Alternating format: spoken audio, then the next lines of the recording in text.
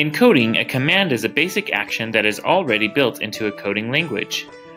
All 5 of the mobile apps produced by Wonder Workshop will allow you to send commands to Dash or Dot. In the Go app, you are sending commands when you tell the robot to drive, change colors, light up, or make a sound. You're not really programming yet, but tinkering with these features will allow you to better understand how the robot works.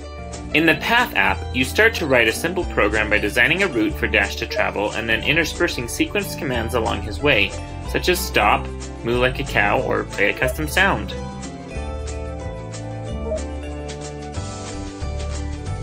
In the Xylo app, which requires the xylophone accessory, the only commands available to you are the notes that Dash hits with his mallet on the keyboard.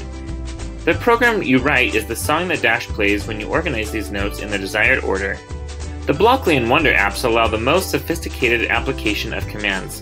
Both of these apps contain actual programming languages that have been custom built or adapted specifically for Dash.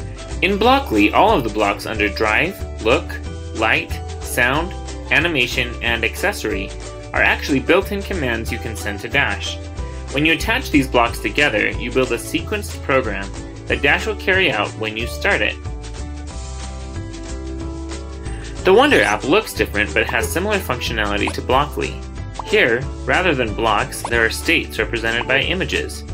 Each of the states available in these menus along the bottom are commands that you can sequence together by connecting these arrows from one state to the next.